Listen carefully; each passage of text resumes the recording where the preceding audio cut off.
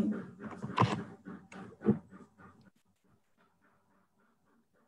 Shall we start now, sir? Yeah, we can start. Okay. Namaste, good afternoon, and warm welcome to all of you on 24th Architects Speak, organized by Sona Committee for Professional Practice. This is Architect Sweta Amatya, your moderator for the program. Once again, I would like to welcome you all in the program. It is sure that we are going to have a very interesting program today, and surely we'll have some questions for our speaker. So I would like to request all the participants to put in their questions in the question answer box given in the Zoom. So, and I would also like to thank all the participants for being here with us. Thank you once again. And yes, disaster is the term that is really, that brings goosebumps, of course. We have felt it, we have felt its terror. But there is this slight light of hope with disaster risk management. Disaster risk management, it is a multidisciplinary field, and many more professionals are involved in it, and their expertise is always there. And one of them is an architect. Yes, we are very lucky today to have with us such an architect who have given his expertise in disaster management. We have been honestly waiting for this moment, and today we are here with one of the top leading architects of India, Dr. Beni Kuriakose. So we are so glad and so privileged to have your valued presence, sir. Thank you very much for being here with us. And we would like to heartily welcome you, sir. You're most welcome to our program. Okay, thank you, Sweta. I'll start or? No, sir. Please give me a pleasure to give your brief introduction to. May I proceed, sir? Yeah, please. Yes. Yeah.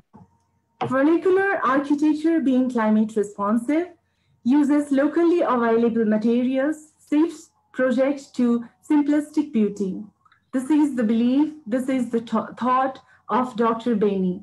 And this is the exact thing that he has been incorporating in his designs. This is the region that he has been listed in the top 10 list of architects for harnessing the traditional process. And Beni sir also says that it's journey, what you takes matter to be successful. This is a really inspiring line, sir. Yes, it's a journey that you take makes you successful. And now we'll have a slide view on his journey towards architecture. He started his journey in architecture in 1984. Holding a degree in civil engineering, he paved a very successful path in architecture after meeting the master architect Laurie Baker. He considered him as his inspiration and mentor too. Dr. Beni also believes in that architects should write. Yes, you heard me right. Architects should write. And he has so written many books, and one of the book is like Laurie Baker with Children. And this may be one of his way of expressing the gratitude towards his mentors. So also, we are with really humble person too. So he started working with him for 9 months. After that, he started to work on his own. And that really followed with number of various projects, and not only the project, inspiring project that brought him many recognitions. And considering his projects, there are residences, resorts, rehabilitation projects, heritage conservation projects. And there are lot of lists that has to be explained. So I'm taking some few of his projects to explain. I'm really honored to explain some of the projects. It is like Mamuti's house. That's an actor's house, right, sir? Yeah, that's true. Yeah, yeah. And Beni sir is also and still interested, I hope, in the photography from the very beginning. And yes, among his many prestigious heritage project. One of the important project is Mujiri's heritage project. He has in 2008. He has other project Anantya Resort, Wayanad House, Harisri Vidyalam, Institute of Palliative Medicine, Dakshin Chitra Theme Village. And in all these things, we can feel his essence for the vernacular architecture. Those large verandas, those courtyards, those windows, those locally available materials juxtaposed so beautifully, like stones, brick, and timbers. These are the quality and the fine ability of Dr. Bini, who has shaped the vernacular architecture into the modern houses. And the roof, of course, act like a veil to the veil of a bride that really beautifies his buildings and really inspiring. And concerning his involvement in disaster management project, he has been involved in rehabilitation project for the earthquake victims of Banigaon village, Latur, in 1994. And in 2002, he has been involved in rehabilitation project for the earthquake victim of Chapredi village, Bhuj. And 2006, he has been involved in reconstruction of the tsunami-affected villages of Taragambadi and Chinangudi. These are the projects that he has carried out. These are the only few projects, let me remind you of this. And yes, it was followed by a number of awards. Let me have an honor to mention those awards with you all. Charles Raleigh Indian Trust Award. He had received this award in his master's in 1986. In 2002, he has been awarded with Designer of the Year Award by Inside Outside magazine. In 2011, he has been awarded with Celebration of Architecture Award by Inside Outside magazine again, and he has been awarded with Lifetime Achievement Award. This is the award that everyone would be owning for. Yes, he has achieved it, Lifetime Achievement Award by Sweta. In 2017, his Scrolls of Honor 2017 by Reality Plus. And in 2017 again, he has been awarded with Editor's Choice for Exemplary Body of Works, Trained Excellency Award. Now, with number of these awards, we may be thinking that he is only one of the top architects. It's not really true. He had many more ability within himself and inspiring all of us. He is, of course, an author of the books. He is an editor. He has made a very important appearance in different seminars, presentation, and conferences. So we are here with such a exemplary and very much phenomenal architect with us who have intense love for the vernacular architecture, who has marked the very important place in the heritage conservation in his own place, who himself is one of the inspiration to all of us. We are so much honored to have you over here, sir. Once again, we would like to welcome you heartily in the program. And with this, I would also like to request again to all the participants to put in their questions in the question answer box.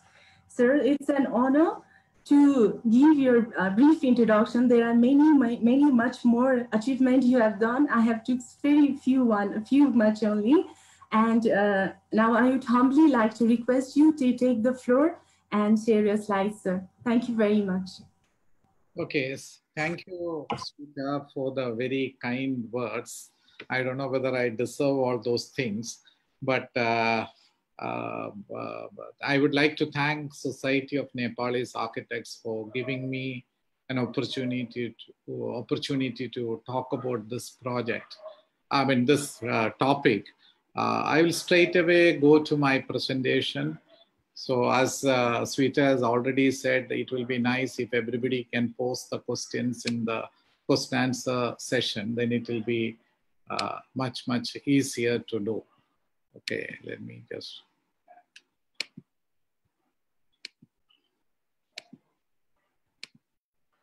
Is my screen visible? Yes, sir. Yes, it's visible. Okay, I'll just start with the presentation. You see, I mean, the topic is disaster management and the role of architects.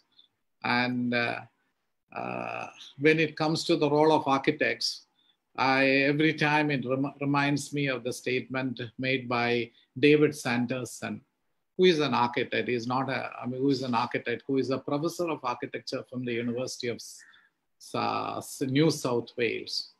What he has said is that architects are the last people needed in post-disaster reconstruction, as their traditional role and knowledge in the building industry is inappropriate for humanitarian responses. What his argument is that they are inappropriate, the training is not good, or the training, I mean, this criticism, not only David Sanderson has put, there are many others who have made similar arguments, and many of the projects architects are not involved, or they might just do the overall site layout, or they might just overall do one typical plan of one house, and it is multiplied 500 times or 1,000 times, depending on the number of the houses. And I mean, I went through the article, which is available in the internet. So I'm just trying to tell what he's trying to tell in the article. One is that he said most of the architects focus on buildings rather than the people, which means that people are very, very important. So they focus on the buildings. And then the second aspect, one of the point he's trying to make in the article, architects are taught to focus on the product, that is the building, whereas for this disaster relief work or the reconstruction work or the rehabilitation work, according to him, the process is also equally important. See, he has written the article, as I said, in 2010, if my memory is correct. And that is what he has said. And also he continues to say in the same article that too many aid-delivered shelter programs, because one of the things which happens in third world countries or less developed countries is that when a disaster sets in, all these kinds of international NGOs, international organization, they just come and they give money or they give the aid. It happens in many of the projects. I worked on redesigning of 4 villages or towns, in which 2 were funded by international agencies. So they just come. And so what he says is that too many of these aid-delivered shelter programs have lacked genuine participation by affected people. The people who are affected doesn't have a say in these projects. That is what he says. And as a result, what happens is that most of these houses are very poorly designed. The location is wrong. Of course, it is true in many of these villages. When the new villages are being rebuilt, people don't refuse to occupy those places. In Gujarat, it has happened in Maharashtra. What he is trying to argue is that the affected people should be seen as human beings. This is what he says. Now, what I'm trying to go through the article today, no, not the article, the presentation today is try to look at what role can architects play or what role can professionals play? Is it true that they just design only the buildings? So I'm just giving a case study of a project. But before we go much into the case study as such, I would like to give, there are certain misconceptions about disasters, which I have also come across while I worked on these 4 projects. I also wrote a book on the Kerala floods 2 years ago, less than 2 years ago, and it's available in my website, which is there. There are a lot of misconceptions. So one of the misconceptions is that disasters come once in a while. I found this attitude among the politicians as well as the bureaucrats and the other people who are involved. This will happen once in 10 years, once in 20 years, and it will come once in a while. That is the attitude. That is the attitude. Now, if you look at this is a study report which says that disasters are on the increase. The scale shows, various colors are used because this is a map which is sourced from Munich Re, and earthquakes are marked in this, storms are marked in this, floods are marked in. So if you can just see that over a period of time from 1980, this last data might be 2016, we can see that steady increase in the number of disasters. Now, although the disasters are on the increase, the human casualties might be on the decrease. You understand what I'm trying to make. The property loss, the resources loss is on the higher side. The number of people who die in each of the disasters have come down. Now, there is many of the areas which have never been affected by a disaster are being affected these days. For example, east coast of India, the cyclones are very common all these years, but west coast, we never used to have cyclones. But for the last 4 or 5 years, we had at least 2 or 3 major cyclones coming up and hitting the west coast. So all these things are happening as part of these things. So when you try to dismiss, for example, why I'm particular about this is that disasters will come again. For example, the Kerala floods, the last major flood which we had in the last century was in 1924. And 2018, we had a major flood. So, which 2018, that almost 100 years, 1924 to 2018. And the 2018 flood in most of the places reached a higher level than the 1924 flood. So that is what has happened. So at that time, many of the people said that, no, we don't have to worry about the next disaster for the next 100 years, which is a very, very wrong concept. But 2019, again, we had floods. Might not be the extent of the 2018 damage, but still it was a major flood, which has come and affected so many people and affected so many houses. Now, this is data, which is published by the Federal Emergency Management Agency, FEMA in US. They take care of the disasters in US. And they have published a coastal construction manual I've just taken. So what it says is that even if it is a once in, say, 100-year event, like the Kerala floods, but still to happen it in next 1 year, there is 1% chance. To repeat it in the next 10 years, there is a 10% chance. And that is what you saw, the floods coming again in 2019. So when the floods came in 2019 in Kerala, which is on the southwest part of India, people expected 2020 we'll have floods, but so far we have not received any major floods, but it can come again next year or 2 years later. So the disasters, we are not able to predict what is the frequency of disasters. One thing is very clear, disasters are on the increase, various studies and statistics. Now this attitude of certain things happening once in 100 years has led to the thing that we worry about disasters once it happens, which is a very, very wrong attitude. We take that we need not do any preparedness for disasters. That is the attitude. It's a misconception. We need not plan for future floods. That is there. Kerala, when the floods came in 2018, I will say as this thing that the Kerala government and many other people did not bother to look at what will happen if another floods comes in 2019 or 2025. The floods can become even more severe than the 2018 one. Now I'm just putting some old statistics. There was a earthquake of 7.1 magnitude, Richter scale. You people in Nepal will be very aware of this thing. 1989. This quake killed 62 people in Central California, 1989. Similarly, March 20, 2005, Richter scale 7, there was a quake which killed at least one person. That is what the newspaper reports came, but injured more than 400 people. But there was the Latur earthquake was 6.4 intensity. It led to the death of 20,000 people. So when an earthquake happens in a Western world or the developed countries like US or Japan or this thing, the magnitude of the human casualty is much less. When the earthquake of a similar intensity happens in Latin America or in Nepal or India, the number of casualties are much more.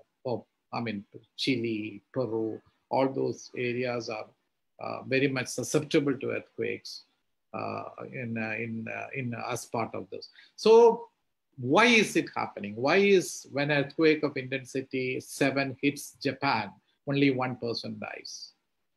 Why is it same intensity earthquake happens in India? Why do so many people die? This question is very, very clear. They do disaster preparedness. They make sure that the buildings they construct take care of the earthquake prevention measures and all those things. That is one thing which, so the very, very important to have proper disaster preparedness. The buildings that we construct as part of the disaster rehabilitation project should be able to take care of these things. Now, when it comes to certain things like floods, for example, global warming is a reality. For example, the Kerala floods, one of the problems is that sea level is going to rise by 1 meter, means floods are going to be very frequent in the future in Kerala or similar places, because the Kerala is a small state. There are 44 rivers. The water will not be able to empty into the sea very easily if the seawater level rises. So there will be very frequent floods. Also, according to the climate change and the global warming, and as a result, we get heavy rains in a short spell. This is also one of the realities which is happening during the last one decade or 2 decades. And we have failed quite a bit in controlling the global warming. The important thing about the global warming, even if it happens in any countries in the world, still it happens. With so any country, anywhere it can happen. So the global warming is a reality. We have to understand that we will not be able to have the Noah's Ark or the Noah's ship or kind where we can escape, because the population is very high. And it is very, very difficult for us to, convert into amphibians. Or, we said that Darwin says that from monkeys we have come to human beings, and we won't be able to survive in water, or we will be able to be amphibians. It is impossible for us to do. Now, if you look at that, I'm just giving it, the statistics might vary every year, but 30 million people displaced every year by disasters on an average. This is the UN statistics from one of the reports. And 30 million is a big number. It's not a small number. It's quite a big number which is there. It's, for example, 30 million will be, say, 2% of the world's population gets affected every year. So you can just imagine every year the people get affected. Now, when you look at most of these things, you will find that the poor are the most vulnerable in disasters, because they live in bad quality buildings, because they are not able to maintain the buildings. So even if they construct a building, they are not able to construct it with very good quality construction. So the quality of the buildings, quality of construction comes very low. So the durability of the building is get affected. So they might have constructed a house 20 years ago, but now they are vulnerable to the disaster. So it's the poor population. They do not have insurance. They do not have bank balance, and they put all their savings into the buildings and food and clothing. So they don't have. So it's very, very important that the governments or all these people have to take this into account. Now I'm just trying to bring in 2 statements. One statement by Sanderson. He says that buildings fell down because of poor maintenance, because poor quality of construction, lack of planning, and mismanagement. What he means by mismanagement, it have been constructed at the wrong place. You construct in an area which is vulnerable to landslides. You construct in a place which is vulnerable to future floods, or you construct a building in a floodplain. So all these things, lack of planning, poor maintenance, this is where the expert knowledge becomes very, very important. How can we make sure that when we reconstruct after a disaster, how can we make sure that our buildings are safer? We are able to reduce the casualties. We are able to reduce the property loss. I gave a clear example how Japan, when intensity of 7 comes, only 1 or 2 people die. It's the same thing. California is an earthquake zone. There also the number of people die in an earthquake of the same intensity is much, much lesser. But here the things is very, very, in developed countries, it will be very, very, it's very different. Now, if Salvano also have mentioned that it is poverty that is at the core of the disasters. So, it's not an issue which can be dealt with one disaster. It has to be dealt with over a long period of time. Governments need to have a long-term strategy. Short-term strategies will not work. And especially when it comes to people from the third world countries or the less developed countries, shelter is more than just a building. It is a home. And the stress caused by the disaster is huge. All these people, whether it's rich or poor, everybody is affected. But poor is more affected. The casualties or these things are taken by mostly by the poor people. The stress cost is very high. So we have to consider these things.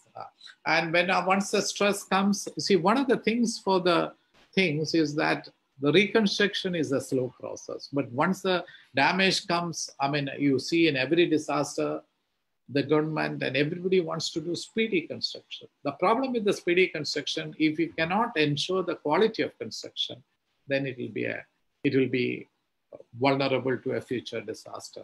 So the quality of construction is very important. Also, you have to study. You need to do proper planning. So you just don't reconstruct in the same place, because if it is again susceptible to a future disaster, I mean, the people who construct houses or people who are going to live in those houses doesn't know about it. So if we have to look at whether an area is vulnerable with landslides or whether we are constructing the house again in a floodplain, this is required. So the normal strategy is that we should go for the temporary shelters, and that is what is required. Now, I'm just trying to do what is the role which architects can play or the professionals can play in such a kind of sequence. Now, one of the problems, of course, in India, I don't know about the Nepal situation. In India, there are strict guidelines on the earthquake constructions. How to take care of the earthquakes. We are divided into different zones, zone 5, zone 4, zone 3, etc. In each area, you have to do according to the requirements. For example, when I worked in the Banigaon village in Latur earthquake intensity of 6.4 came and 20,000 people died.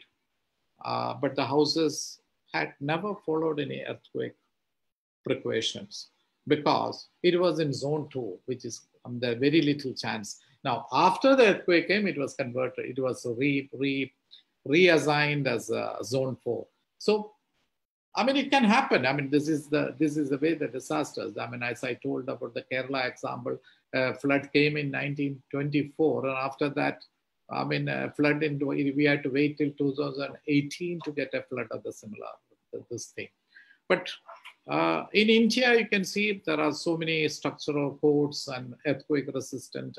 So many revisions have happened, but there are two, three things which is where there are no guidelines or building codes for landslides and floods, even in India, even at this stage. So, but it's a very common occurrence in India as well. There are no standard guidelines and measures that is to be taken. We just take some of these things for granted and allow these things to come again every year. But it's time that the policymakers, the government, the bureaucrats, and the professionals, everybody has to take a step towards these things of making the guidelines or codes or trying to study these areas in detail. Now, I'll just try to give, say, 2-3 slides on these things. When it comes to reconstruction, house is a customized product. It has many dimensions, cultural dimensions, economic dimensions, technical dimensions, political dimensions. And as Sanderson has said, the process of making the customized product is also equally important. It is not the end product alone which is happening. Now we have so many mass housing projects. I mean, from the 50s, 60s, 70s onwards. One of them, I'm just some of the drawbacks you can categorize. One is that they were more matchbox-like appearance. They looked like matchboxes because if 1,000 houses have to be constructed, it is one design into 1,000, which is a drawback, major drawback. And so many people have criticized such kind of an approach. So many architects, so many housing planners. And one of the famous architects who have criticized it he has worked in Latin America in the 1960s. And he has written 2 books. One book which is famous, Housing by People. The same argument which David Sanderson he has put forward in the I mean, the book was published in 1973, if my memory is correct. And he has also edited, in which he has written one article, Freedom to Build. I mean, he has done it based on his experience in the Latin American countries where he has worked. He's a Britisher, but worked in Latin America. So, and what he is trying to say is that house owners do not have a say in the houses they are going to live. This is one of the major drawbacks. That is why he gave the title Housing by People and the Freedom to Build, two of the books he was involved with, he has written about. And standard designs of one or two types, which is that people are not, each person is different, each person is unique, but unfortunately we use standard designs. And I would like to put forward these three principles, which are very, very important when you try to do any housing project, whether it's a reconstruction or a new housing project. Participation of the people in the layout of the village, design of the house, and the construction is to be ensured for the project to be successful.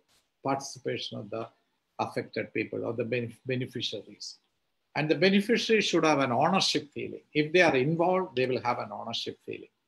So it has to be built into the overall housing process, because all these projects which are being done now, the beneficiaries are nowhere involved. They are nowhere in the picture. Some big contractor comes and constructs these 1,000 houses, and they are allotted the houses once it is over. They will never have an ownership feeling if you do like this. So the beneficiaries should have an ownership feeling. And also another problem, all these people, depending on wherever people live, in each of the areas, there are so many social and cultural aspects of the people concerned, which should be taken into account while planning these houses. And when some architect sits down in the London office and draws the plan of a village in Nepal of 1,000 houses or 500 houses to be reconstructed, none of these things get any priority. So this aspect is very, very important. Now I'm just going to give a case study where I was involved in the tsunami reconstruction. We have done about more than 1,000 houses in a town called Tarangambadi. Trankobar, it is a Danish settlement. The old houses, the historic part was not very much damaged. There is an old fort there, Danish fort. It is the biggest fort outside Denmark, second biggest Danish fort as well. And it is in this town. And so I was asked to do the design of two of the projects. One is in Trankobar, and the other one is Chinnangudi, which is a small village. Trankobar, there was 1,500 houses. And in Chinnangudi, which is another fisherman's, both are fishermen's settlements because the tsunami was the disaster. So Chinnangudi, there might have been about 530 houses or something. I mean, this is that. So we just discussed with the houses. So this is the meeting we had. I mean, tsunami happened 26th December 2004. And we just, so 2005, we had the meeting. So what we did is very simple. We did an initial analysis of the tsunami damages. That was the first exercise. And we shared with the community that this is what has happened to the community. These are the houses which were damaged. The houses which had built on low-lying areas, wetlands were damaged more. The houses which were built on the high areas did not get damaged. We took the contour mapping. We did a detailed survey. We talked with every family, tried to collect the details of every family, and we did a safety and vulnerability of the old and the new sites, because government decided that they will construct a new village also. So there was a lot of opposition. Fishermen said that we want to be near the sea, so we cannot move because the new village, which was acquired by the government, we didn't have any say when we were asked to plan this. Government has already acquired the land and said that you have to construct the new houses there. And there were some people who wanted to stay in the old village, so the village was getting split into two. Now, what we tried to do was that we had to gain some time. People are living in temporary houses. So we constructed 7 model houses, each with a different plan. So we told the beneficiaries, you can choose any of these houses, any of these plans, and that is what we did. We did conduct a survey on each of the individuals, housing preferences, what kind of house you want, what is your concept about a house. You know, the fisherman was I will say, architecturally illiterate. So they did not know. They will come and say something in the morning. The next day, evening, they will come and say, no, I want something like this. That is why we found it right at the beginning. That's why we did model buildings. So they can go and see these buildings and choose one of them. Because if it was a literate, architecturally literate community, then it would have been very, very different. And we took up option of replanning either in situ or they can relocate to the new village. We say, because there are certain areas of the village are safe, existing village is safe, they need not relocate to the thing. And this is the dialogue we had with the community. I will explain it in a bit later. So we did this thing. This is the Chinnangudi. We did, the roads. It's a detailed study. The study is in my website as a book. We published as a book.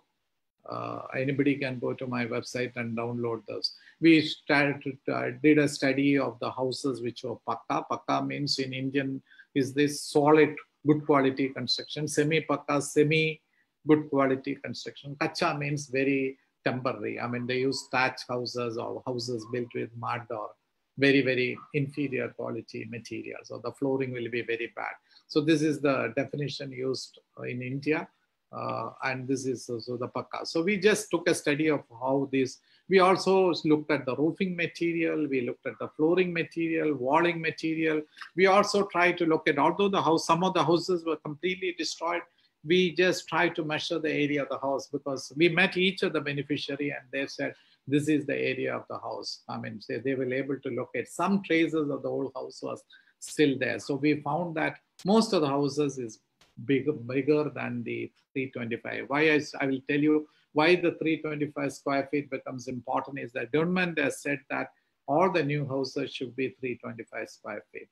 So those who had 250 square feet will get a 325 square feet. Those who have 1,000 square feet house will also get only a 325 square feet house. And because government stipulated the norms. As soon as the disaster is over, the government had a committee, it came as a GO or the government order. So we found that most of the village houses had more than 325 square feet, which prompted us, even if we give the house, they will make extension to these houses. We did a survey on the houses. We just asked them who wants to move into the new village, who don't want to move into the new village. And to our surprise, we found that most of the people want to move into the new village. So we just, because our team was very strong in the working with the community, it consisted of architects and engineers and social workers and all those people. And one of the things we found out was that the intention of most of the people moving out into the new location was to retain the old house as well as get a new house in the new location. So their demand was this thing, which we thought was not correct. So that is why most of those people want to move into the. So because initially they said, we don't want to move into the new villages because we need to be closer. We are fishermen, we need to be closer to the sea. So we did some studies. I'll quickly run through it. One is that they had a puja room because their life is very insecure. They go into the sea. Even when we did in 2005, when we did these studies, many of the boats were not mechanized. So they just go deep into the sea. So there is no guarantee that they will come back. They consider sea as their mother sea. They pray to Mother Sea always. In Nepal, it might be the mountains who will be considered as the mother or the father. So here, the thing is that the puja room was a must because that is very important. Even if the house had only 4 rooms, one of the room is a puja room. They had firewood stove, always faces east. Water storage is important because the groundwater is saline. And some houses have poultry and goats, so we have to take care of this. And we found that most of the houses are facing north or south. And villagers want an outdoor kitchen because most of those houses is built with thatch. So, and these houses were in a high density situation. Houses were so close by. So one house catches fire, which is a thatched roof, then the fire will spread to the nearby houses very fast. So they used to have an outdoor kitchen, which was there in most of the houses.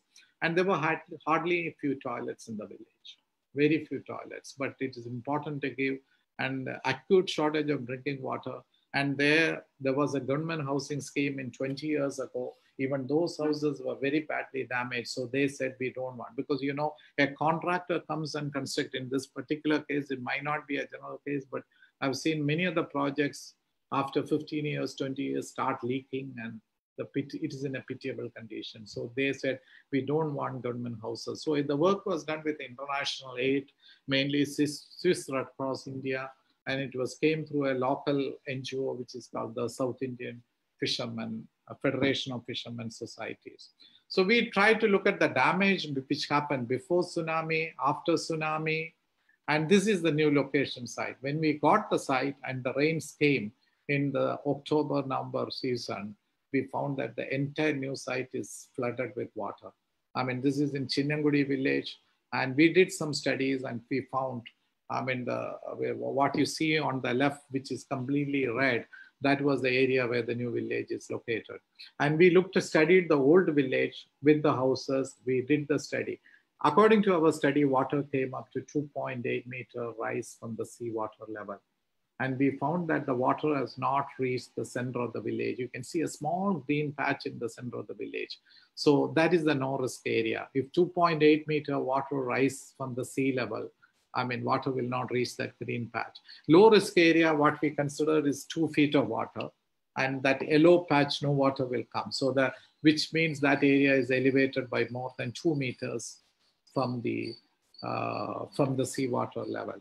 And the orange area, I mean, it's more dangerous. And high risk area means that the water comes to more than 6 feet height. I mean, you won't be, if you don't know swimming, you die. And so what the existing village plan shows that instead of building a house in the new village, it is better to construct a house in the existing village.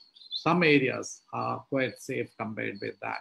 So, but they had this fear towards the tsunami. So we just did and also our studies, this is the similar map we did, 2.1 meter water comes, more area is safer. So we dialogue this with the community. Our engineers and architects dialogue with the community, told them this is the risk which you are involved with. So you might not have to shift. You might have to shift. So if only 1 meter water rises, still, I mean, most of the areas are safe. And even the existing village, this is Tarangambadi village. And what happens in the existing village is rain comes, really rainy season. This is not tsunami or floods. The streets become like water bodies. This is what happens in this thing. And I mean, we have not started the reconstruction, but we had collected huge river sand quantities. You can see, I mean, the water, this road was completely, this is a photograph I took when I heard about the heavy rainfall. So this floods is yearly occurrence. Tsunami is something which has come once in a while, but floods come every year. So the water comes like a normal height after the year after tsunami, and they were living in temporary shelters. So this is what happens. You can see the level to which water has come by, because I was in Chennai when the rains came and the floods came. So I rushed to the place. By that time, the water has receded. So we had to look at the site selection, because we said that what is the point in giving them the house which gets flooded every year? It's a golden opportunity. We are reconstructing the houses by spending so much amount of money. Why can't we make the houses safe against floods as well, or against future cyclones as well? So this is what we did. So we decided to raise the ground level, because some people wanted to stay. So we had to study the land filling and its impact. What is the impact of the land filling? We tried to study that. And we also looked at the earlier question I said, why people who had even bigger houses in the village wants to get a new house? We found the dual house theory, which we did not want to promote. So we told them, if you want to get a new house in the new village, then you have to demolish, you have to give your right to the old house. So which some people did. So the whole, initially 95% of the people wanted to move to the new location. We found that say 70% or 50% wanted to retain the houses in the old village. So because their houses in the old village was bigger, their plot was bigger. So we just found this house, and as I said here, this shows the number of bad quality houses. I mean, 24% were kacha houses, very poor quality houses. Pakka houses were 38%. And many of the Pakka houses survived in each of these things.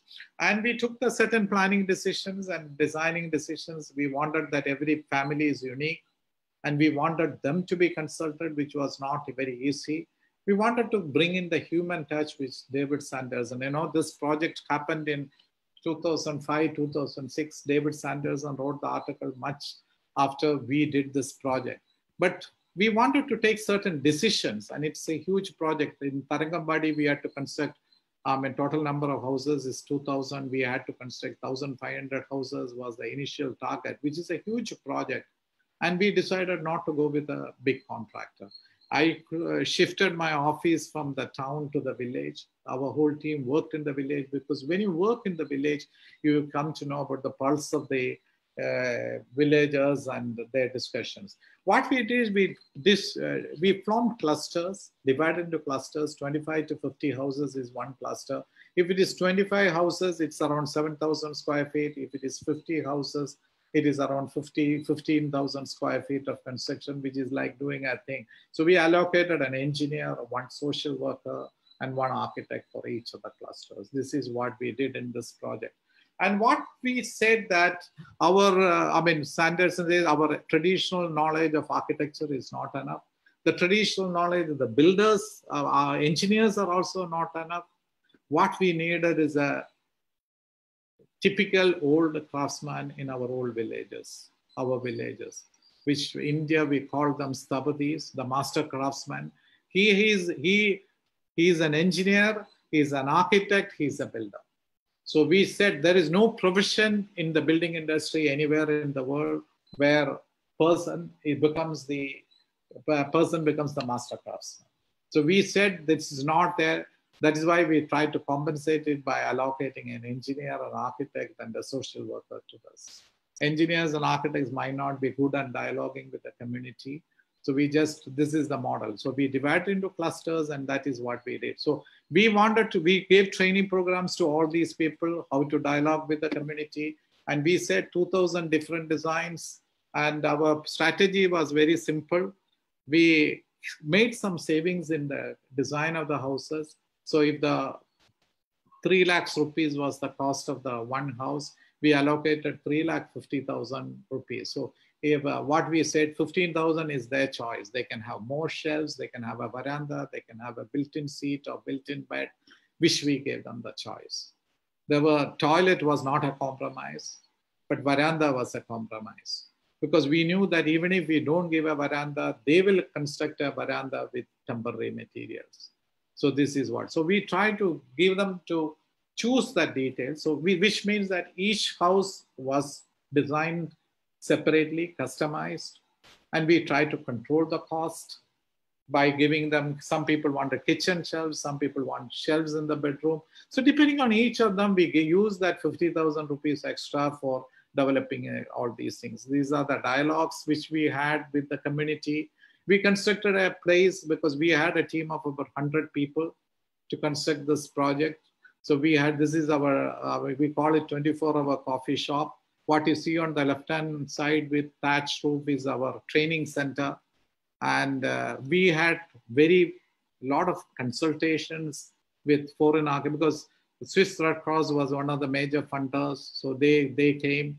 So we had consultation with various people, professionals, various disciplines.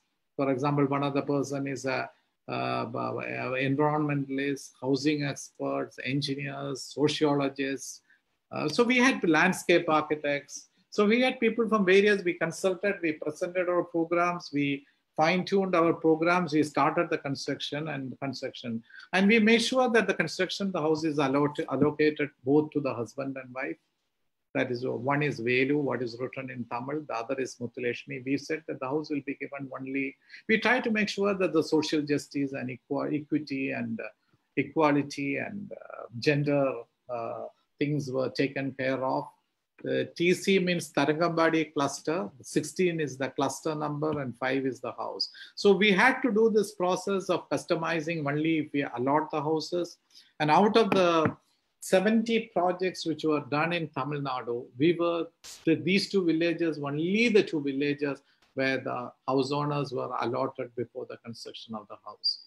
So we took a completely different place, and we drew every layout, and we discussed. We had cluster committees. We discussed with them. We try to give increase in width in roads, for example. All these kind of layouts were discussed because some of the people moved into the new villages. So those houses became free, which means that land becomes a public land because they are getting a new house and a new land in the new village. So what we did is we tried to reallocate it, convert it into play spaces. So all these changes of each of the dialogue is what we did as part of the process. It was a constant dialogue which was there. And even when we did the new layout of the villages, we gave them two options, but they chose the gridiron layout.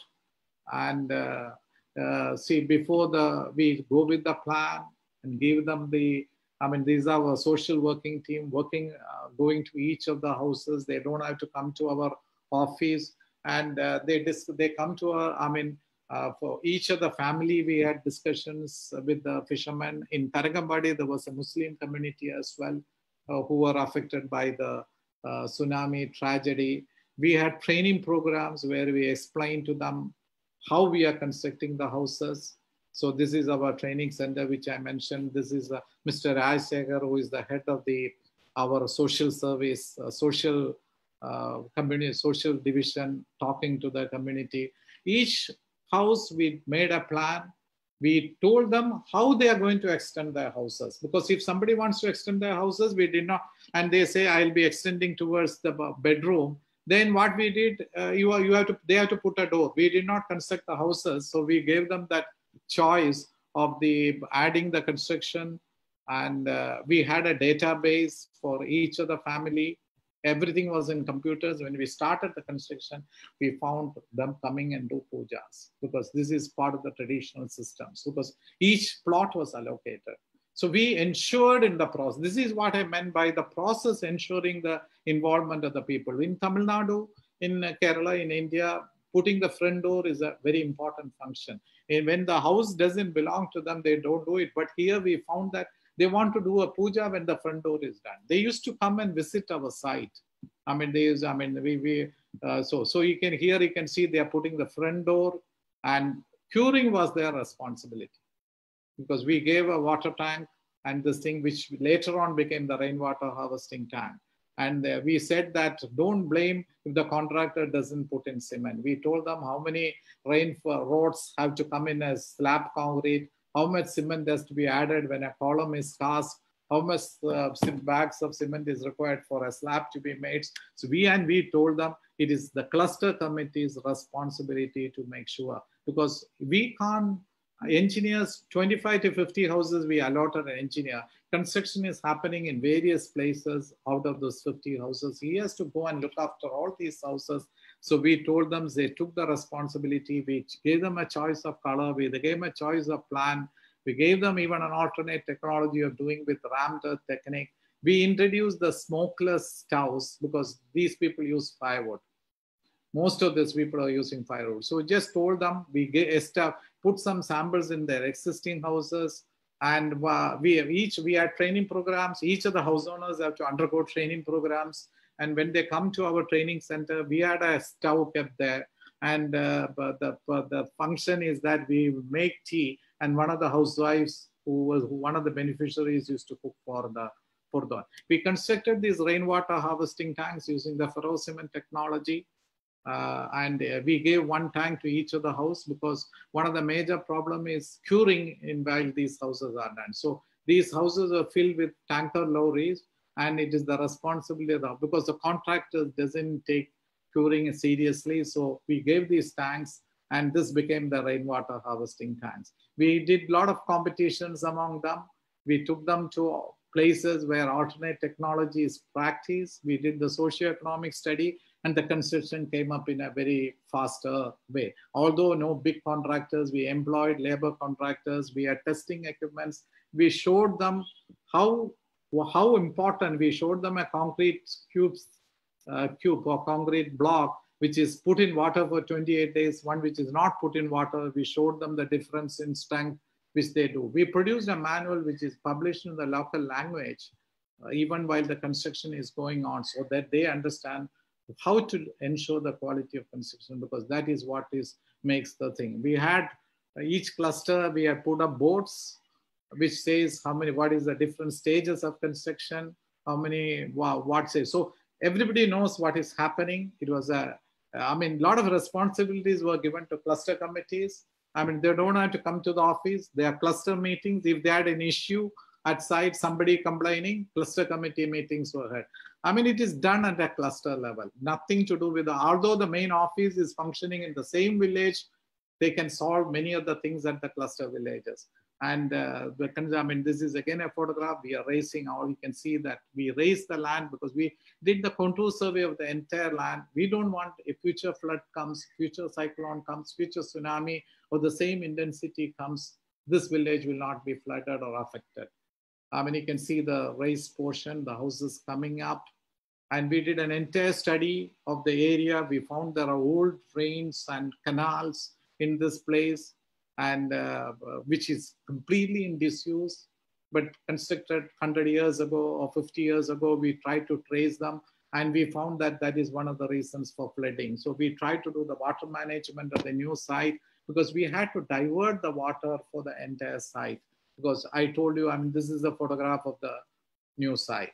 What you see on the left is where we have constructed the new buildings. This thing. So we had to raise it. But at the same time, huge amount of water is coming. It is 1,000 houses. We had to take care of the diversion of water and all those things. So we took all these steps, made all these studies. I'm not going deeper into it. We made a huge rainwater harvesting dam. As I told earlier, the groundwater is salty. And the government has promised that they gave drinking water. They gave drinking water, but we wanted to have an alternate rainwater harvesting tank. So if that doesn't work, then it will complete. We studied, there are historic buildings, which we try to study about the historic buildings. As I tell, Tranquebar is a Danish settlement. There are a lot of historic, but the traditional Danish settlement came up in a raised area. So most of the houses in those areas were not affected by tsunami, but we integrated the old village with the new village because it was done as part of a master plan exercise. The roads were wide enough because although it is fishermen houses, they don't own cars. We've made the roads wide enough. They can buy, if they buy cars tomorrow, they won't have to shift into the area. So you can see the rainwater harvesting on the left-hand top side with the plan. The village was completed. This is just before completion. And these are some photographs. We did not do compound walls. This is 10 years down the line. I went to the village place again, and the roads are concreted. They have built compound walls. You can see the old houses. And this is the play area which we have kept for the one village, like in the cluster. And you can see that we had constructed separate staircases, outside staircases. So even if a tsunami of a much higher intensity comes, they will be able to climb to the terrace and save themselves. There will not be any loss of human casualty. And you can see all kinds of extensions they have made, because when we did the initial survey, about 50-60% told that they will be extending the houses. So we now when we go and look at the village, we don't distinguish what kind. See, the process which we did the houses create an ownership feeling among the villagers. They did not look up to the government for any repair of their buildings. They took it as their own buildings, and it has become many of the similar villages, when there is a leak occurred, they look towards the government to repair it, or look towards the panchayat to repair those buildings, or local bodies to repair. In our case, it was not there, because we told through the process and the social process, social workers process, we told them very clearly it is their responsibility. You can find fancy houses like this, and which we are very happy because they saw it as an asset. Now, if you go there, you will find that many of the houses have undergone changes. And I'm just saying that there are a lot of studies done on this village. 2 books have been written on this project. And this is one of the things which is there. Tarangambadi, which is there, the dark gray. A German architect did a book on these projects and the role of involvement and responsibilities of architects. She has found that Tarangambadi, this project, is way ahead of the other villages, where also there were architects. I'm not saying we did a great thing. Shanmuganagar also, there was an architect. Karakudi also had an architect, but we were much better in terms of the parameters because we were able to dialogue with the beneficiaries and people. And I'm just showing some projects, some houses, which in the same village in Chinnangudi, the entire projects were not done by us because some of the houses, the money, the NGOs ran out of money. The cost escalation happened like any other things. River sand prices went up, cement prices went up. So some of the houses were constructed by the government through the contractor system, and this is what you see. Same time constructed by the government in the same village, same community, but so government would have constructed about out of the 530 houses, government would have constructed about 200 houses, and this is what you see in the same village. So it shows a huge contrast, which is that there has been between the process which we followed and what the government followed. You can see a huge contrast between the two villages. There were a lot of issues. It was not easy to do customization. Allocation of the plots beforehand was difficult. I mean, especially, because everybody has to choose their houses. They cannot change it. The community in general was happy, but the leaders of the community were not happy because once the houses are allocated, their control over the process is gone. Otherwise the head of the panchayat heads and those people decided so many things. And we wanted the community to get involved. Even in execution, there were problems because the fishermen community, as I said earlier, they were not architecturally literate. They will come and discuss about so many changes which they wanted to do in this project. So they used to come. And what our team took it as a challenge. The social team, the engineering team, and all these people took it as a challenge, made the changes and trying to make them happier. We try to treat Muthuvel or Muthukumari or Muthulakshmi or whoever were there. We treated them as individuals. We did not treat them as house number 5, house number 25, house number 55. No, we treated them. There was a kind of interaction with them. And what we have realized, it was not a technical problem we tried to solve. It was a social issue. It was a cultural issue. And we tried to look at, take their opinion also into account, which made. And some of the policy implications of this is that house owners are not able to make their decisions. So it is very, very important that the professional input from architects and engineers come into a disaster reconstruction project. But they have to get involved in the process as well, not in the product alone. And also another thing is that vernacular architecture should be given a prominent place when it comes to the choice of technology. We try to address some of the problems of the public housing projects, some of the drawbacks of the public housing, which we try to address because every house looks the same kind of thing. We took into account the requirements of the beneficiaries, their social requirements, cultural requirements. Some wanted attached toilets, some did not want attached toilets. So all these things we try to look into the thing. And the approach that we followed helped the community in participating in the construction process. And it led to the high side. That is what the German architect study shows, which came out as a book. There is another book also written by another sociologist on the Tarangambadi. There were 2 books which came out of this project. What has happened as a result is that there is much greater satisfaction among the beneficiaries. They're happy with the products which they award. They try to see it as an asset. The lessons learned from this is very clear. Architects need to take a role beyond the role of designing buildings alone. That is very important. The professionals have to take a different role when it comes to disaster reconstruction. Of course, they have to they have to be compensated in terms of the fees or any of those things. But let me say, it is not a very high fees or any of those things. It is there. The process is also equally important. It's not the end product which is important. What has happened in our project, a sense of community feeling has been created. A sense of place that has been created. They became proud of their village. They became proud of their town. And we try to integrate the new and the older settlements.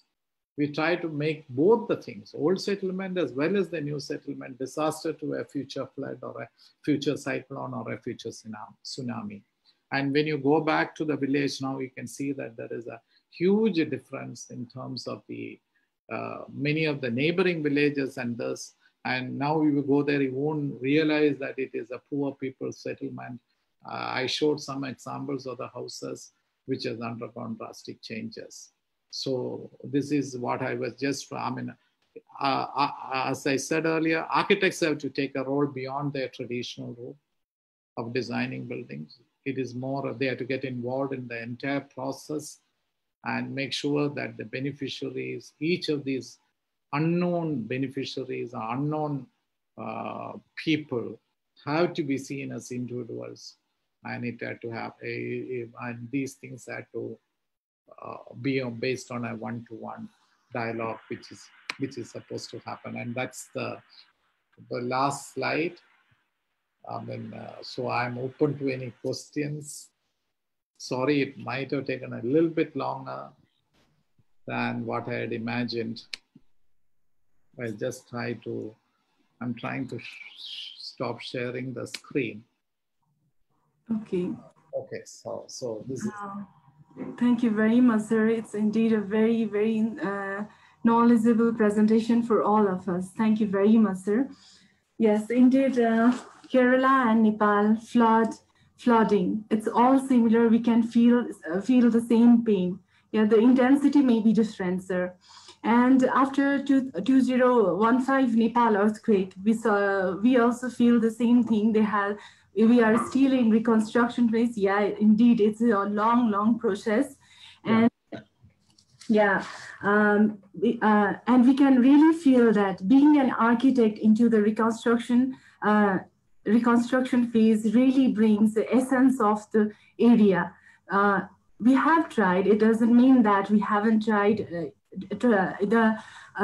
Tried had been done from different various levels, from government, private, every sectors, but still the identity of the area could be felt by an architect and could be resembled in the design. Definitely, that was a very inspiring presentation for all of us, sir, showing us a really great path in the disaster management as our role. That's a really great thing for us. Thank you very much for your valued presentation over here, sir. And definitely, it is said that earthquake does not kill people, building do. And if we design the building in this context, considering community, considering vernacular architecture, considering earthquake resistance technology, definitely we will come up with a very good result. We will be prepared for forthcoming disasters also. And like you said, after the drawbacks of the reconstruction was the matchbox-like appearance of the housing projects. Yes, that was exactly happening, and that's a really sad part too. So after this presentation, definitely role of architect will be enhanced, and because we are like getting the wake-up call from the earthquake time and again in Nepal. And so this presentation really insisted us in feeling the responsibility towards maintaining the local architecture so that we can be prepared now for the tomorrow. Thank you very much, sir. And we have really, yes, sir, are you like, do you want to say something? Are you telling us? No, you can ask any questions. Yes. Okay. Yes, sir. There are questions over here from Tej Kumar Karki. What he is asking, he has a 3 question. Okay. What is your architectural strategy for Kerala flooding? And he again asked, why didn't you make house on sales post to keep house away from flooding, only house on first floor? Okay. And there is one more question. What he's asking is, you play a teacher or coach role to the villagers. What strategies you play to minimize the knowledge gap between the villagers and architect? What architecture supply driven or villager demand driven? Okay. Okay, I'll take one by one question. Yes, sir. Yes, sir. One is that the first 2 questions is related with the Kerala flooding. You see,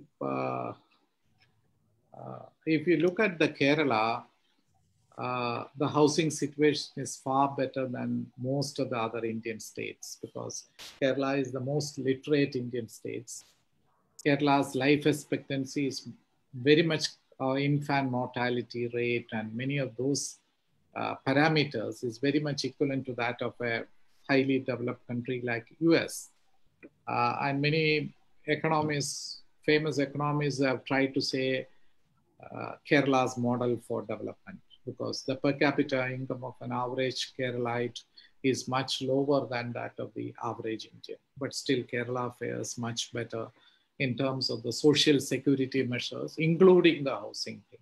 The problem is much less severe. The number of kacha houses or the poor quality houses, the percentage is much less in Kerala. Now, but Kerala faced this flooding issue in 2018. And one of the reasons for this flooding issue coming is, I think it is very much linked with the climate change and global warming. Heavy rainfall during a short spell of time. The dams were overflowed. So the floods came. And it came along with the landslides also. Many times landslides and floods come together. Nepal, I think it will be very, very similar kind of situation. So what has happened in Kerala is this situation where people have constructed houses in locations where it should never have been constructed. Or 100 years ago, they did not construct houses in floodplains because floods were very common. Now, with the construction of the dams for irrigation and power generation, hydroelectric power generation, in the 50s and 60s and 70s, floods became less. But what happened is that people started constructed houses in low-lying areas. And so it became, a lot of the low-lying areas were filled up. A lot of the areas which were high, hills were flattened to fill up the low-lying areas because people thought that living near the rivers gives them a much beauty or the landscape is much better or the much better setting for the house. So all these things combined together, but it's a mistake which has already been committed. It is not right to say that all these houses should be demolished and constructed again with the flood precaution measures. That is not the right strategy to be done. So the strategy or the architectural challenge which I tried to tell was mostly how can we convert the existing houses so that if a similar flood comes next time, how can we make less damage? So, or they don't get stranded in certain areas for food, or they can shift some of their better quality, better expensive things to a higher level. So if it is a single-story house which has flooded, there are many single-story houses. So I said, one room can be constructed, which can be one part of the house, new part can be constructed, which is single-story in the ground floor and first floor.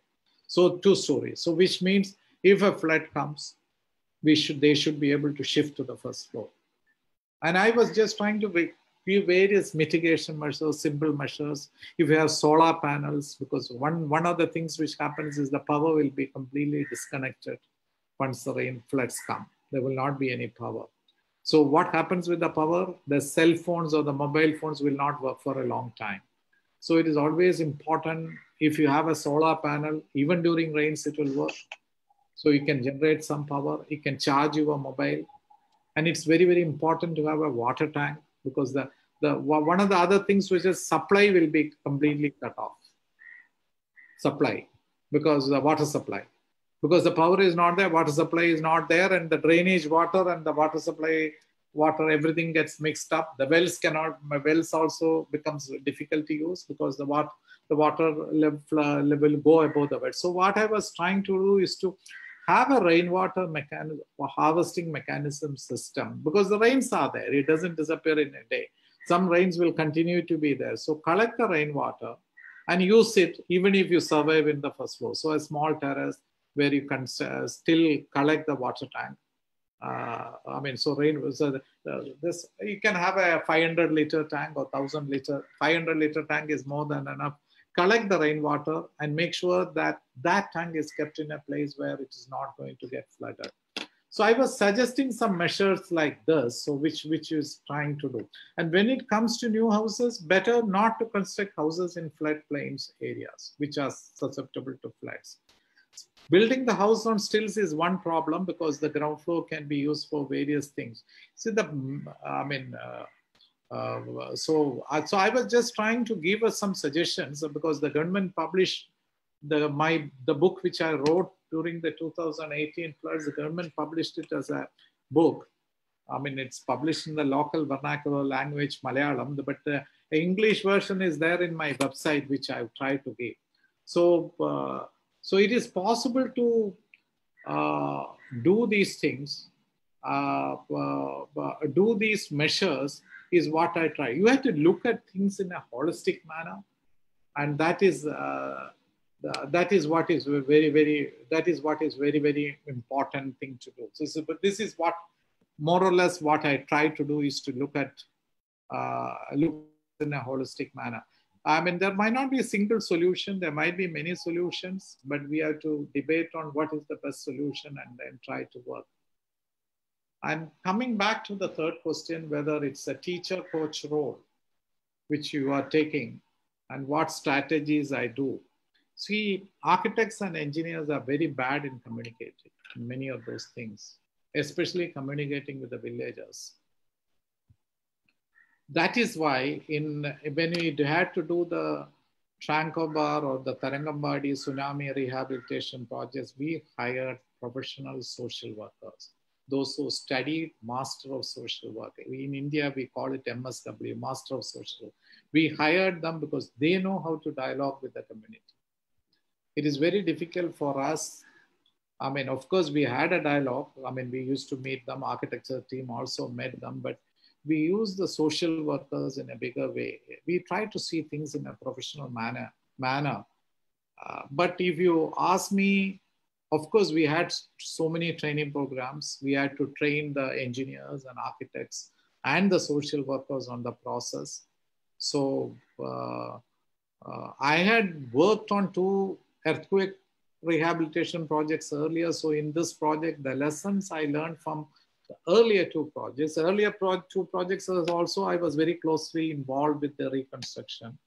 So many of the things where I found where I failed in the first 2 projects, I try to implement it here because the lessons learned are very important. In one of the drawbacks of the present scenario, many people learn many things, but it doesn't get shared. Of course, the academic circles, some articles and papers come, but the people who are in the practical side, I'm a practical man. Although I write about some of my thoughts, and I always say more should be written, but still there are so many things which doesn't get recorded at any point of time. So the important role the architect has to take, I've mentioned in my lecture talk also, you have to take the role of an architect, builder, engineer, which is the role which is used to be played by the old master craftsman. That is what is required in a disaster reconstruction project. They will understand the whole language of the villagers. You have to go, if you go in your typical, shoes and suit and everything, you cannot dialogue with the villager. I mean, we just used to go in a very simple clothes. Even when I did the first rehabilitation project, every architect when do a project, especially sponsored by corporates or companies, you go and stay in star hotels, and that is where you hire a car and go to the village. After some time, we realized that is not going to work. So we stayed in the village. I stayed in tents in the village. Not only me, it was sponsored by the Malayalam Manorama newspaper. I mean, they collected money from the reader. The general manager, who always stays in 5-star hotels, also stayed in the tent along with me. This is what we did. And this is very, very important. The villagers should feel that you are part of their thing. So that is why I said I closed down my Chennai office. All the drawings, everything was made in the village by we rented a house and we stayed there. the entire team, where I showed you the coffee shop or the canteen. I mean, because our team was quite big, more than 100 people. So you have to dialogue with them. That is very, very important to, very, very important to do. Dialogue with them. So you have to be one among them. It's not very easy, but it has to be done. You have to win the confidence of the villagers, which is not very easy. If you go as a city architect or the architect, if you think that you are the decision maker, then it will not work. I don't know how to do it. You just start doing it, it'll work. You make changes. Okay, so. Okay. Yeah. Thank you. Thank you very much, sir, for such a practical answer indeed. Yes, definitely. Knowing the community is holds very much importance, and we have definitely seen the examples that sir has presented just before. And yes, knowing the community is the hardest task and the best task for designing anything so local and so close to them. Thank you very much, sir, for your thoughtful answers. Now, there are many more questions, but before that, let me humbly request our former president of SONA, senior architect, Bharat Sharma, sir, to kindly appear on the screen and share his thoughts with Beni, sir. Sir, Bharat, sir, may I request you to be here? Thank you. Namaste, sir. Azir. Yeah, thank you. It was very interesting deliberation, quite a food for thought also. But having said that, he talked a lot in my naive and weird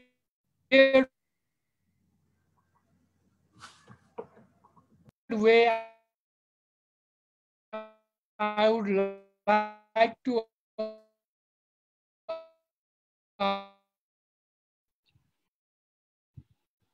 ask him to elaborate on his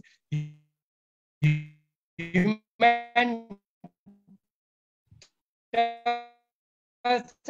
and human rural. I think it is breaking.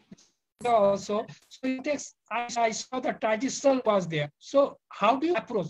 What do you mean by the departure in architecture?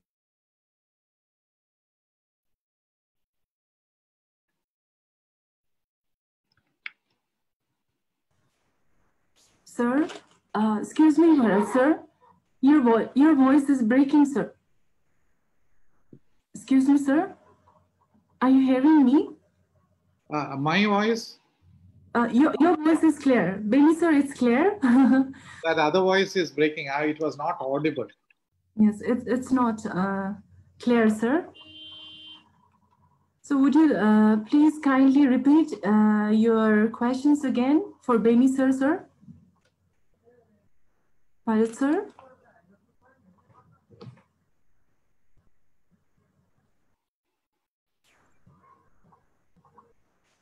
Yes, sir.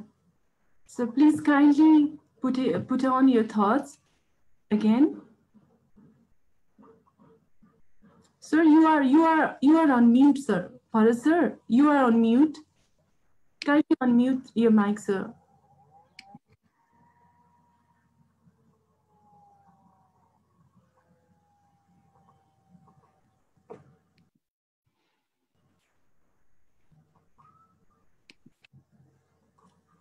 Okay. Let's wait for a few minutes for him.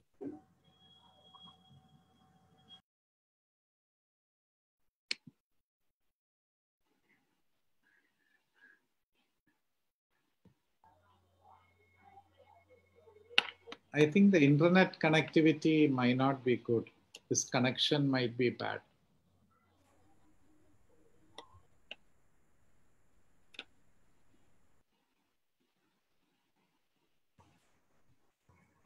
Yes. Yeah. Hello, Beni, sir. Yeah. Yeah. You're there, right? Yes. Maybe yes. There is some internet connection problem. We can again connect to Bharat, sir again. So. Yeah. Then we will be taking one more question from Megha Paudel. She writes, "Thank you so much for this educating presentation. It was great to learn about the project. I have a couple of questions. What was the timeline of the project? How long after the disaster did the project start and end? How was the project funded? Mainly through the government and NGOs?" Okay, I'll try to answer that question. You see, the tsunami occurred on 26th December 2004. What happens in the next 3-4 months is the disaster relief, immediate relief measures, and the temporary houses. You understand that this has happened. So I think it would have been till about March, April. I make my first site visit in April because the government has to bring out a policy, what should be done, because till then it was the immediate relief measures. So the government, I think, might have produced the government order by March 2005. So April, I'm in position. It was a local NGOs, South Indian Federation of Fishermen Societies, who already had a presence in the area. That's a fisherman cooperative society. They have nothing to do with housing. They have nothing to do with disasters. But they knew what the fishermen wanted. They used to work as a marketing society for the fishermen. So that was there. The international donors were Swiss Red Cross. Philips was there. But most of the funds came from Swiss Red Cross.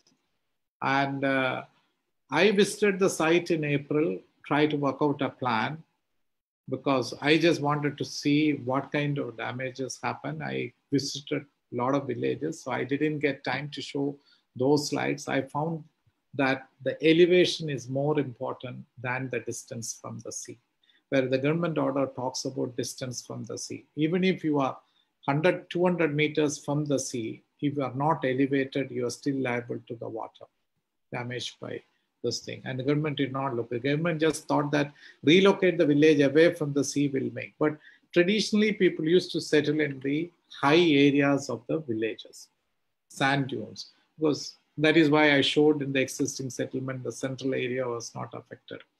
So, but then the community is very restless. They had to be rehoused. They have lost their houses. So what we did, immediately drew up the plans of the sample houses, 7 houses. So we drew up the plans and we constructed it immediately.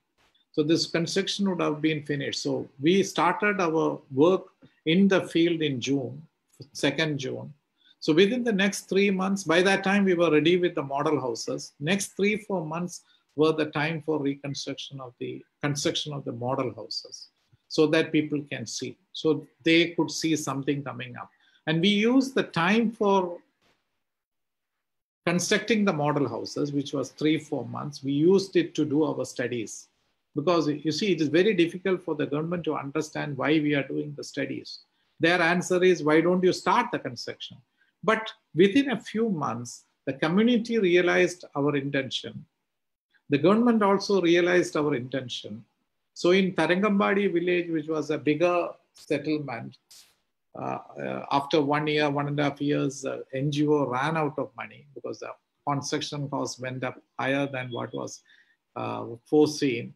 The government said, we will construct houses for you. By that time, government has the World Bank funds. World Bank came forward and said, we will give funds for the reconstruction. The government had the funds, government said, we will do the construction. But villagers objected to it, saying that we don't want government houses, we want only houses constructed by SIPs, which showed that the process, the confidence people had in SIPs, which was the local NGO, and the confidence they had in the process, which we followed throughout the reconstruction phase. And so they refused. So finally, those houses were also completed. But in the other village, the process might not have been so rigorous, or those we had insisted on houses being given only to the people who give rights to the existing houses. So I think Those two, in the other village, the government constructed houses, that is what has happened. The people might not have liked. I showed some photographs. Most of the houses are not occupied. It doesn't give the feeling of a settlement. The photograph which I've shown is, I've taken it at the same time, 10 years down the line. So now let me just check the question. So the project was funded by international agencies, but the water supply, the roads, electricity lines, everything was done by the government. The role of the NGO was only to construct the model houses. There were some other NGOs, etc. Donors came and constructed a community hall, school building, all those things happened. The SIFs did only those houses. For some of those houses, we only did the planning of the community hall, and some of the government constructed the roads and everything according to the schemes which we had given. So I hope I've answered all the points in the, so it would have taken about 2.5 years totally. 2 years totally it would have taken to construct those, the entire village. It is a slow process, but we try to speed it up to the maximum. Okay. Thank you, sir. Yes, you answered all the questions of Megha ma'am, and hope Megha ma'am, you got all your answers. Thank you, sir. And now here we are with one more question, and from Vice President of SONA, Baburam Bhattarai, sir. He is saying that, thank you, sir, for your wonderful presentation, highlighting 3 principles in housing building. My questions are, sir, should I read the question one by one? Yeah. For you, it would be easy? Yeah, that's fine. Okay, what he is asking is, what is the context that you have studied before come up with the solution you explored? This is his first question, sir. Did I make it clear? Yeah. Okay. Okay, so I'll try to answer the first question. You see, fisherman community is a homogeneous community. They have their own, requirements, social, culturally, everything is very, very different. So before we started doing any design, we thought we will study their details. That is very important. Now, what we prompted to do this, I realized the participation of the community is very important to be successful. That is why, that's how we will be able to do. Otherwise, it will become like any other reconstruction project. So we try to get them, and our advantage was the SIPs, which is, they used to market fish basically, and they try to make boats for the fishermen. So they had roots in the community. So these 2 things were very much favorable for us. And it was a large team which studied.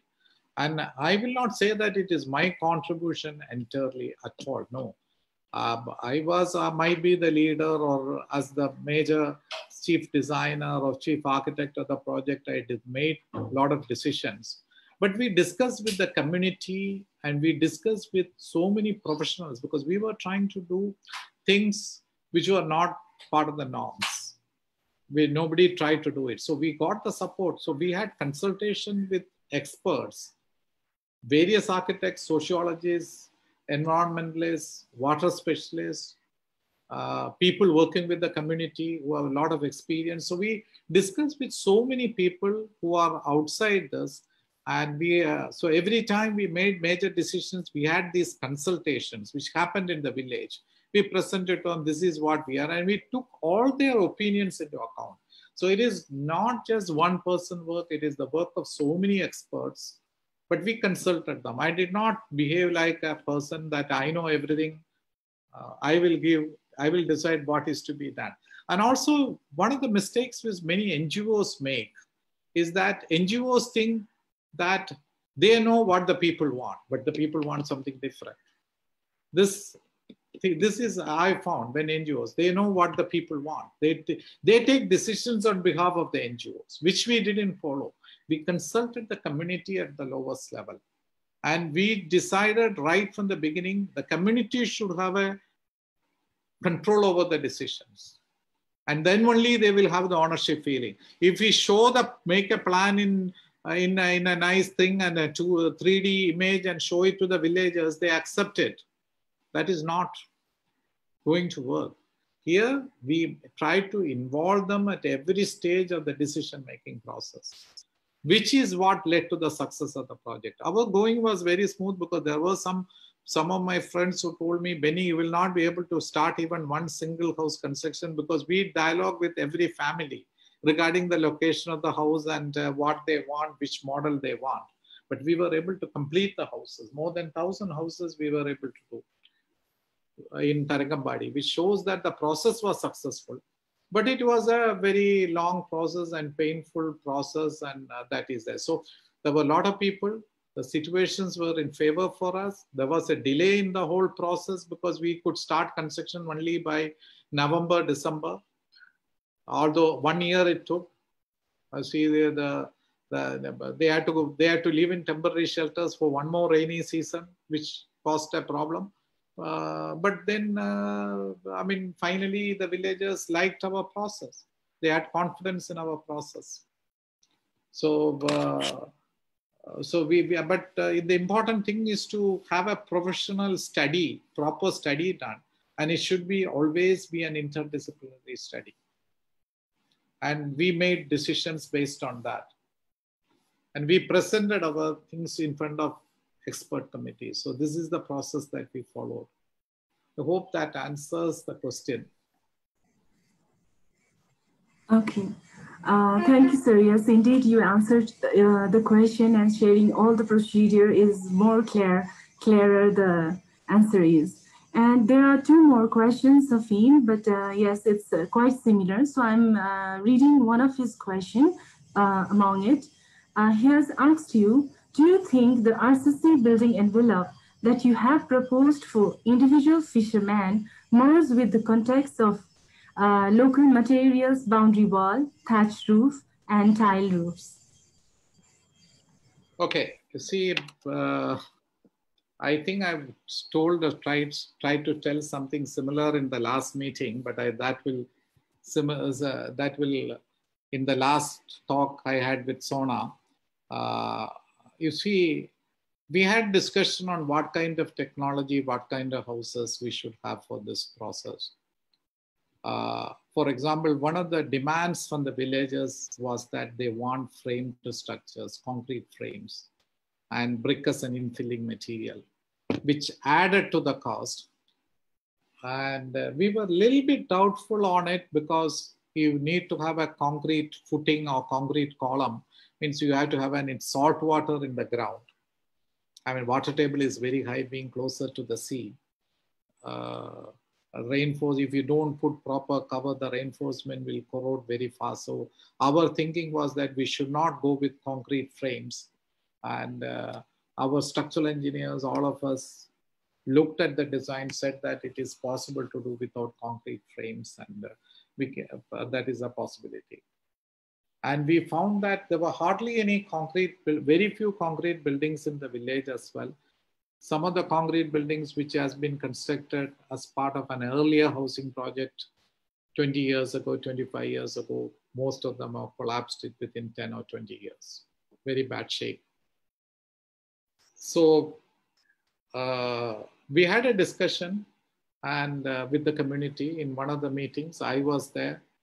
The project manager was there, and some others were there.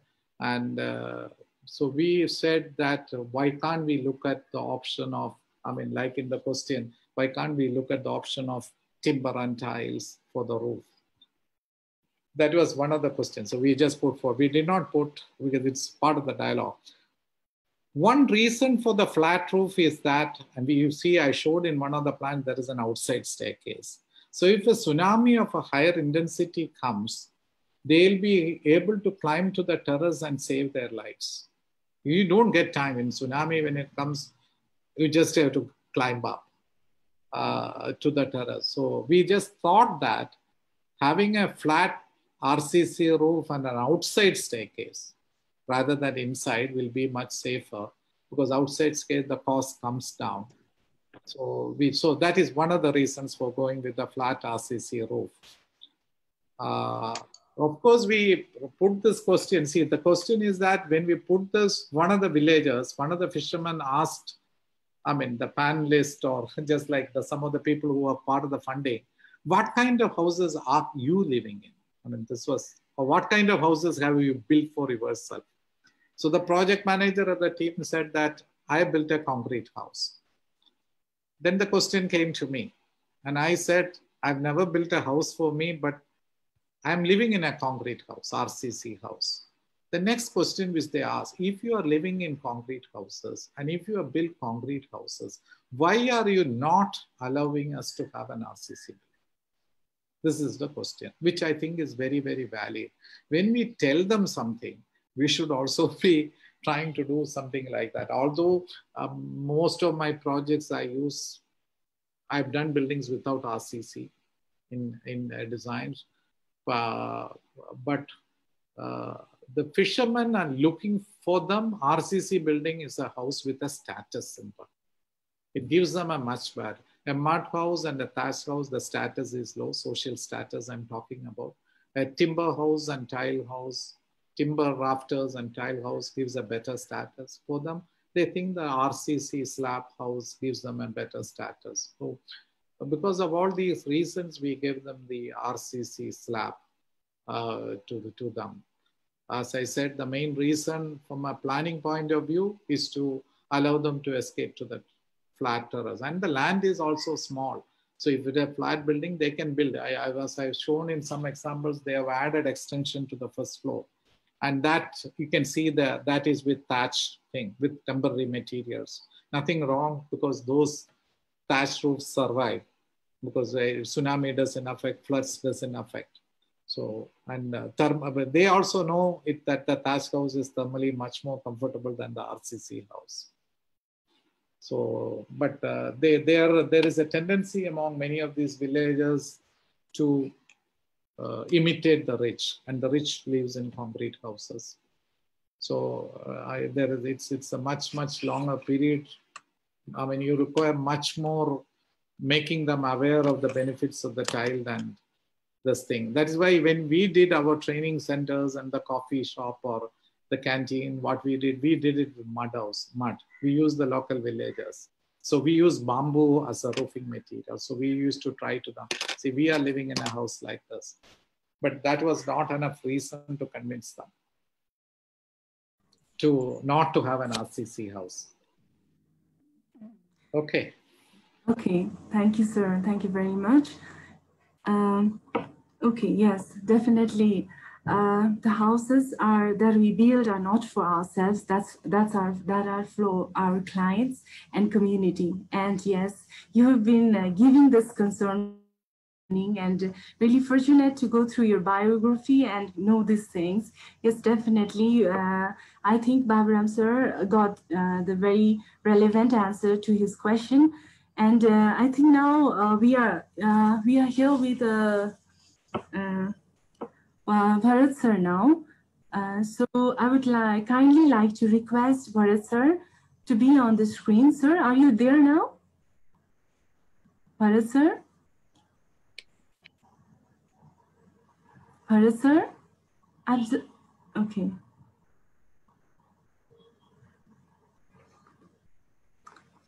Okay. Okay. Now this is the charm, Benny sir. This is the charm of being virtually connected, you know. We can connect and we can talk a lot, and it's really, really good. Okay, we'll be again connected to Bharat sir, and hearing from him is a great pleasure, and yes, we'll do that. And yes, till then, we'll take one more question, sir. This is from Prafulla Pradhan, sir. And what he is asking is, you said that role of architect has to change. I don't think it can be generalized. I believe a cadre of community architects are required. Yeah, I think he's right. I mean, we need architects for doing different kind. Architect's role is very wide, and the scope is very high, very different. But Sweta? Yeah. Hello, sir. Yes, sir. Are you there, sir? What is, sir? Sweta, Yes, it was very It was very interesting deliberation, but I wonder whether he got my question or not. But I have one question again. When he talked about human touch and approach and departure in architect's approach to the society, what does he really mean by that? Okay. See, uh, I do subscribe to you, but I want to listen from you. I like to elaborate upon it a little bit more. See, I'll just give another example, nothing to do with disasters. In past, even Moses Sarti used to say that architecture has to be humanized. Yes. And Are you talking in that sense or something else? I'm a little bit talking in that sense because I subscribe to that viewpoint. I will try to explain. See, for example, one example, when Corbusier argued for multi-storied buildings. I mean, I say he wrote the book called The Radiant City and the City of Tomorrow. In that book, he says, we cannot, I mean, there is no point in building low-rise buildings. Let us build, the problem of the land is solved. The technology is advanced. We can build 50-storied buildings. And in this book, he is telling that none of the apartments should be more than 15 stories or 16 stories. But office complexes can be 50 stories, 50.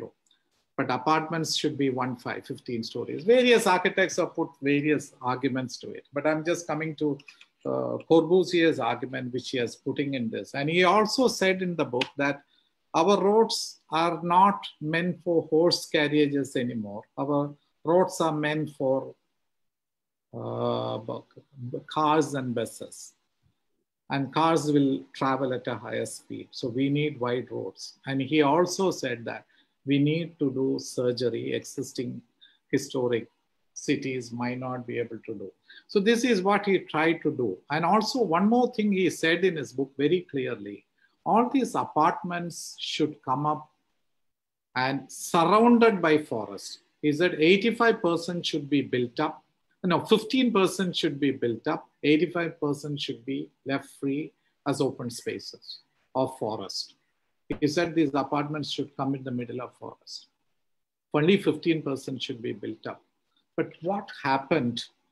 So he was trying to see it as a solution to the housing problem. But what happened much, much later, 85% was built up, 15% was left as open spaces. I might be exaggerating a bit, but not exaggerating too much. If our building rules allowed 100% to be built up, some of the builders would have done even to that extent. This is where I'm saying the humanitarian approach or the human content of the architecture or the social content of the architecture, which was there, has been compromised by, I won't blame all developers. I won't blame all architects. I mean, because there are developers who try to work in a much social commitment or architects who are trying to work in this way. And that is where. Here, what I try to do in this, we try to see each of the house owners. I mean, there were 1,000 people, but we made a plan for each of them. We tried to take their requirements. All of the people who were part of the project, we gave them an expansion plan. We asked them, if they don't have money, some of them, if we want to expand, which way we'll expand? We gave them the drawings of how it will be expanded. We tried to convince them.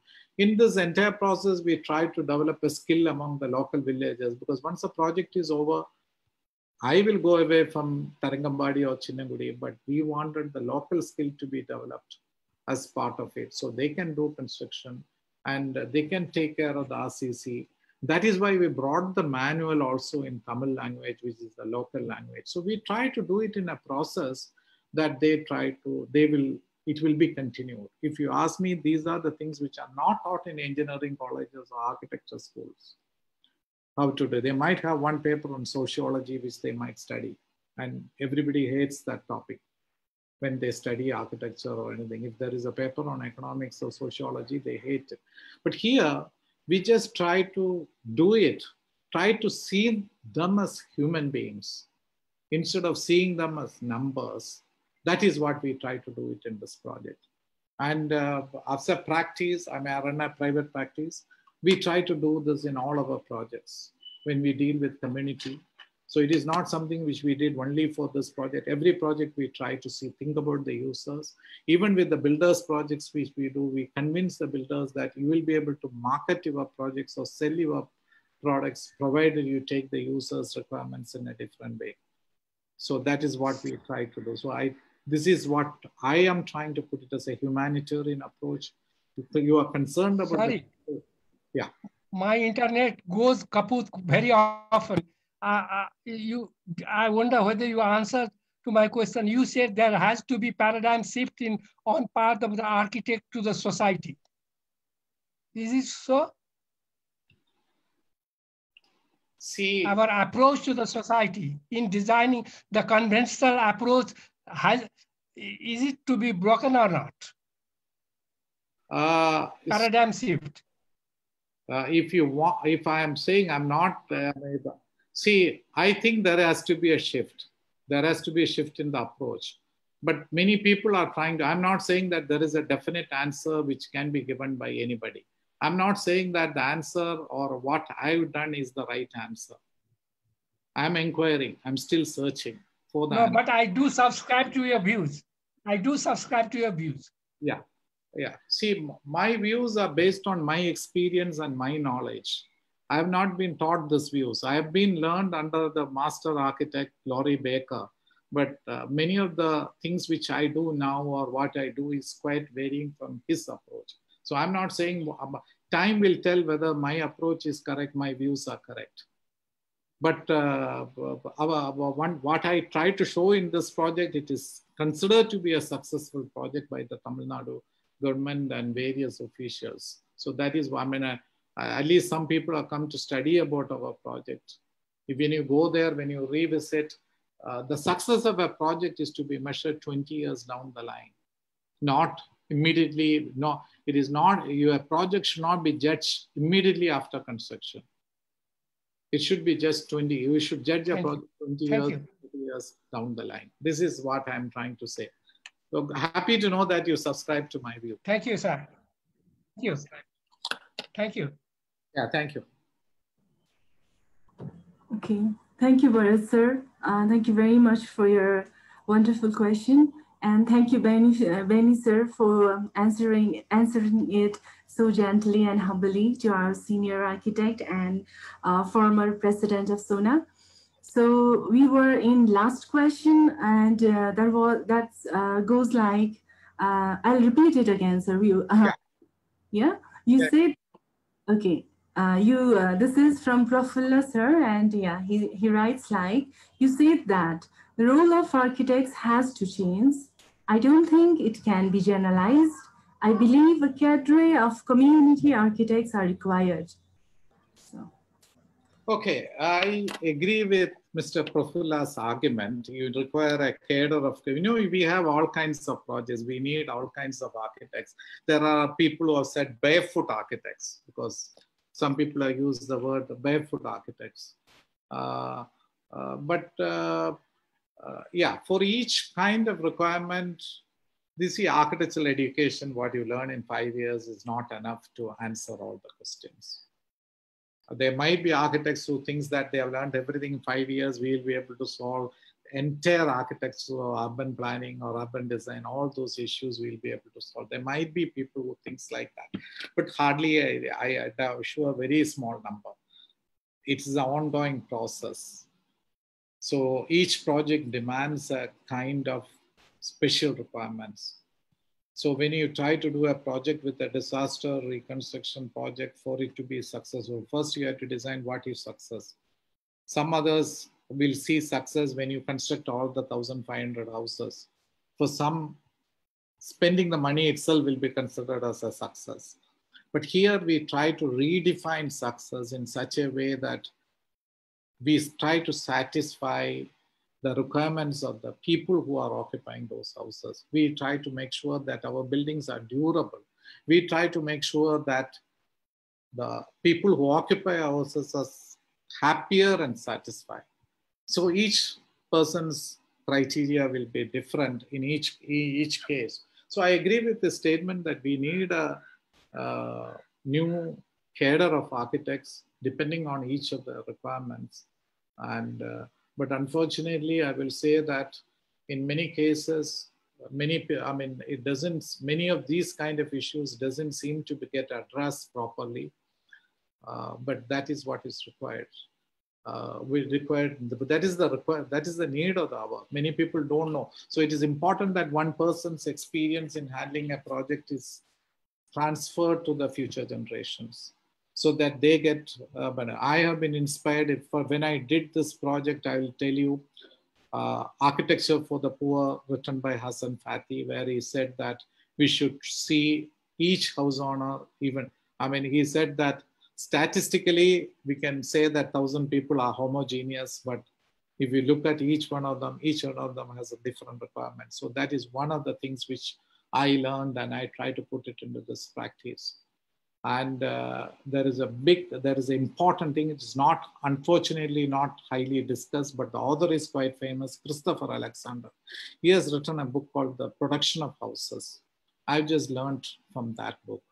I use many of the principles, many of the things which he put forward in that book as an inspiration for designing this village. There is another book called Graham Tickle, another architect has written a book called The Housing Transformation, or that is the book. So there are various people who have written, you learn from various people, you have to take it to the next stage, and that is what is required. That's how our entire society has moved. Our various ideas have moved, and that is what is the need of the hour. We don't need to change the entire architect. We need architects to do different problems. Each one requires. So 5 years training just gives a general approach on how to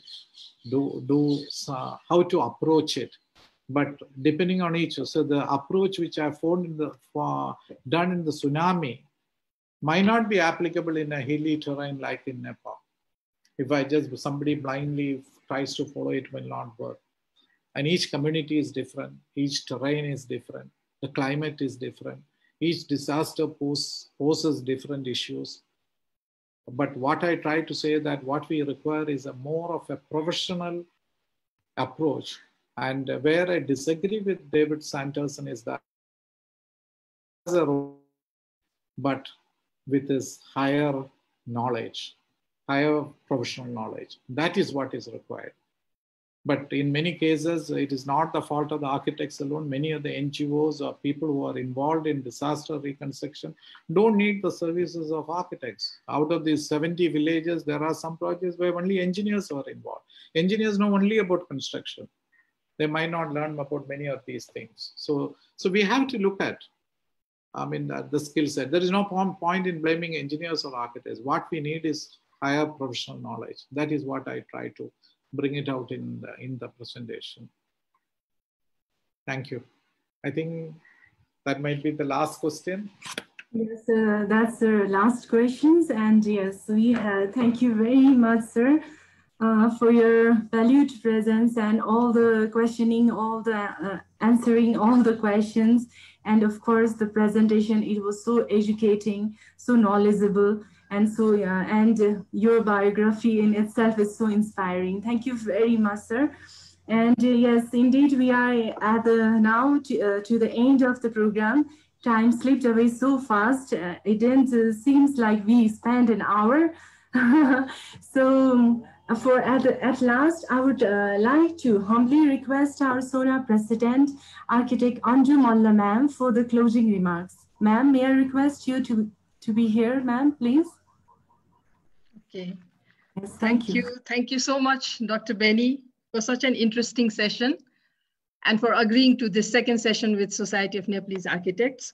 Now, after listening to you, what happened post-Gorkha earthquake after 2015 when the earthquake happened and so many villages were brought to the ground, like things have gone in the wrong way. What has happened, but we can still wish our government had followed the same strategy that you took for the tsunami people. Anyway, because whatever happened now, after the earthquake disaster, we sort of feel like there was another very big architectural disaster. You know, if we go to the rural areas in the hills today, the entire sense of place, the materials, everything has completely disappeared because what was done was modular houses were built without catering to the needs of the people. And from my experience as a private practitioner, you know, I have felt even while designing a small private building for a family, conventionally, the man of the house comes to the architect, we discuss, and the plans are drawn. But when I sit with the entire family, take their requirements into consideration, each member's requirements into consideration, what I have found is that the result is much more, and especially in the long term, you know, not in the immediate aftermath of completing the house, but even after 10, 12 years, you get these very positive vibes from that particular family or household, and you get a series of new clients coming to you with that connection. So yes, architecture has to be very humane. We have to have that community connection and connection to the people, I feel. So with this, again, I would like to thank you very much, sir. And we hope we can have another session later on as well, because there is still so much to learn from you, sir. And I would like to thank Sweta ma'am for moderating this session and all the audience that connected with us today. I'm sure it has been a very beneficial session. Thank you, everyone. Thank you, sir. Yeah, thanks a lot. Thank you. Thank you, Anju. Thank you, Sweta, for moderating it so well. And thank you, Sona, for giving me an opportunity to talk about this topic. Thanks a lot. Thank you, sir. Thank you. Thank you.